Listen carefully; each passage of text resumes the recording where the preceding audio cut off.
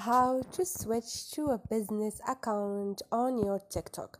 Hi guys, in this video I will show you how to switch your account to a business account. Easy and quick. So first thing, go to your TikTok.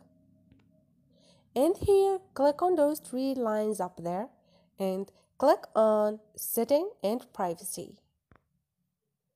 Now all you need to do is click on manage account. And you have switch to personal account because I'm already have a business account.